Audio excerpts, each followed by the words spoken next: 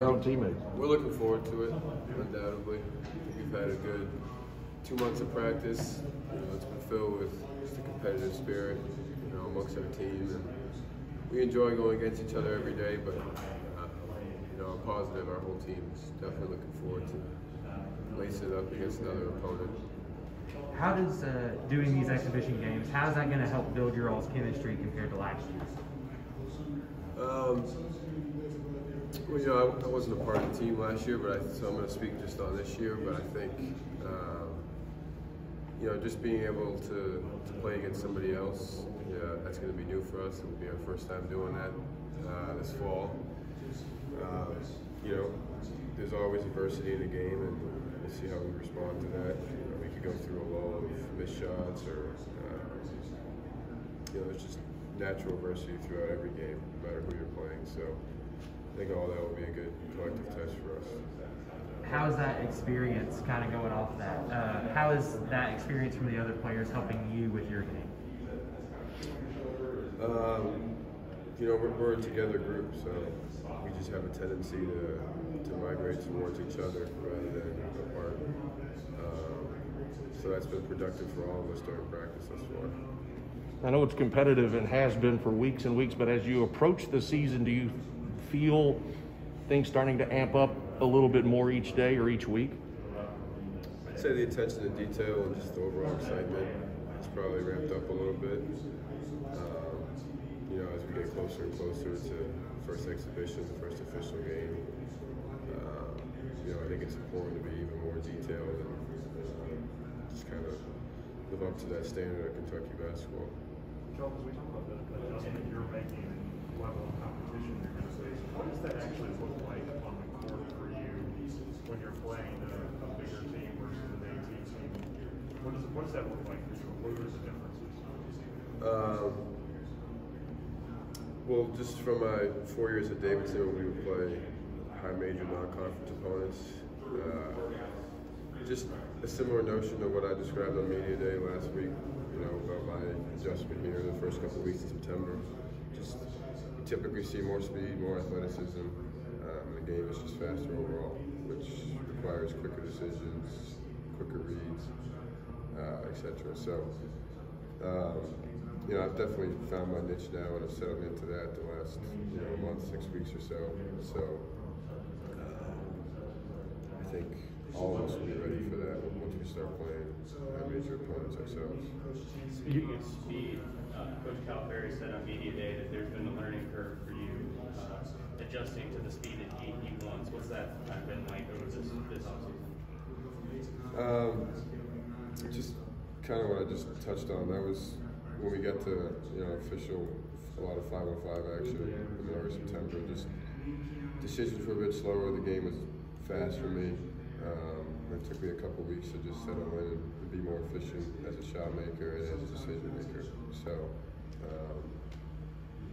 like I said on Media Day, in hindsight, I'm glad I went through 2 or 3 weeks of growing pains and having to overcome some adversity and just settle in and trust the process. So, now I'm grateful for that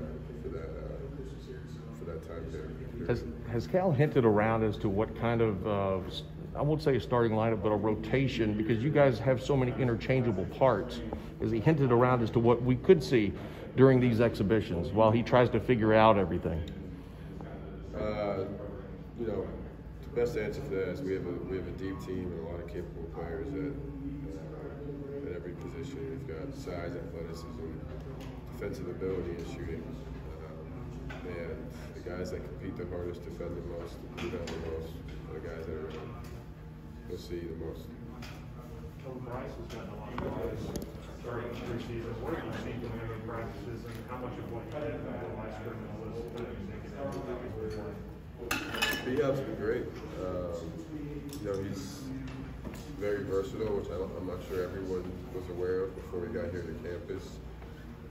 He's got a real keen ability to make plays off the bounce and drive closeouts. He's been a real capable shot maker and a good rebounder and defender. So I think we all expect Bryce to be very good for us this year. What have you seen out of the defense so far, and just what do you think your all's potential is on that end? I think we've made some good strides. Communication on defense has been relatively consistent, and I think we've been improving in that manner. Even more as of late, we've keyed in on some defensive schemes and strategies, and just going over rotations and things that we'll have to do in games. So I'm really confident we'll be a good defensive team this year.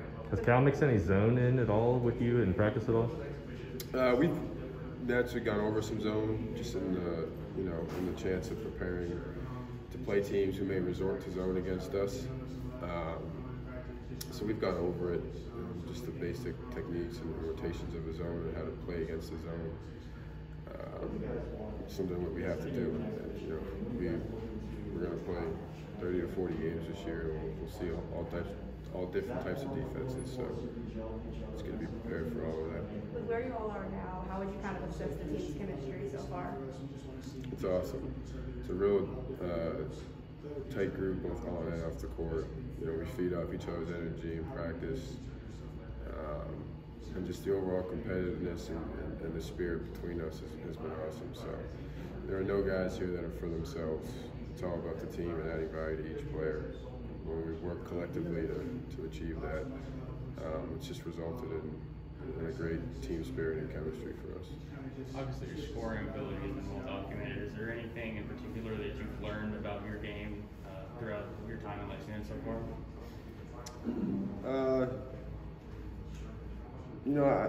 I wouldn't say anything glaring that I didn't have a knack for doing or an ability to do.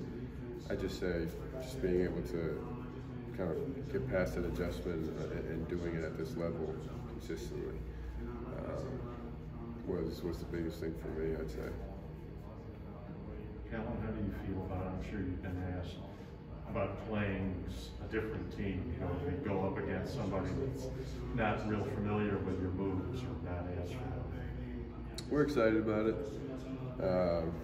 As I touched on earlier, just being in practice the last 2 months and playing against each other and the competitive spirit that has gone with that,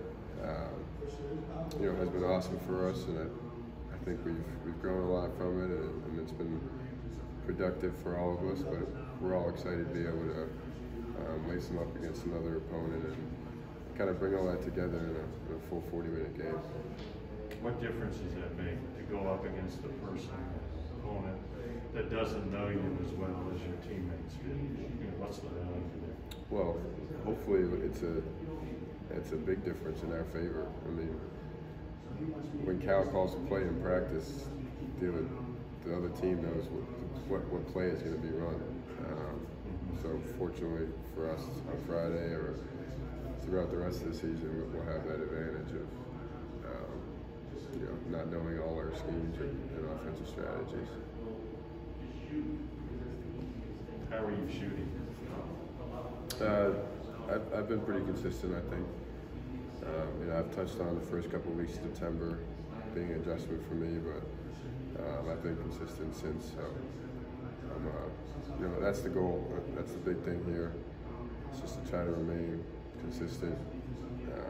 Don't let missed shots phase you or affect you or keep you from continuing to shoot the shots that Cal, wants us all to shoot, other capable shot makers to shoot. So, what's your range? How far out do you feel comfortable shooting? I'm not going to give you a specific. I don't know if it's. I'm comfortable 3-4 feet beyond the line. I shot some big threes at Davidson, so I'd say I'm comfortable and capable.